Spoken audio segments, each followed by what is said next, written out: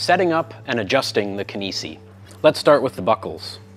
To adjust the buckles, push both ends of the webbing through and then make an adjustment with a single side.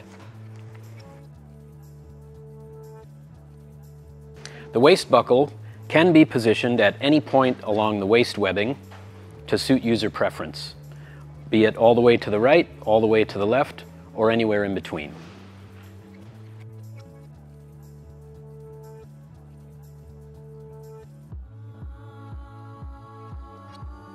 When adjusting the buckles, always ensure you have a minimum 4 centimeters of webbing between the edge of the buckle and the center of the webbing stopper. This is a safety requirement. Any excess webbing can be stowed underneath the elastic loop.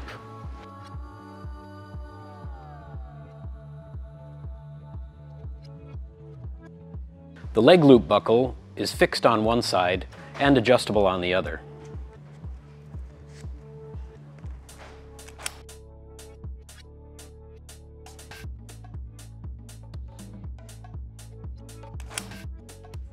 Excess webbing on the leg loop can be stowed underneath the elastic loop. To properly fit the leg elastics, connect the hook to the D-ring and adjust accordingly.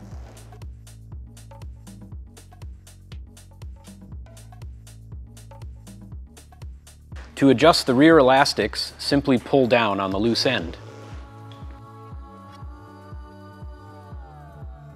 To adjust the forward D riser webbing, pull back on the 2-part buckle, pull 2 parts of webbing through, and then adjust as necessary.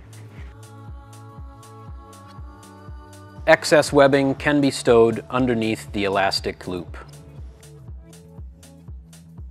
Adjusting the rope bridge length on the Kinisi Max. To shorten the bridge, pull on the ends of either rope.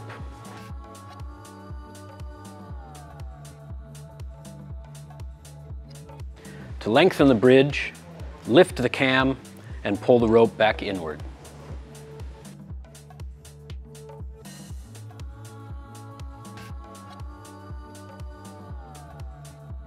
I hope you enjoyed this walkthrough on how to fit and adjust your Kinisi harness.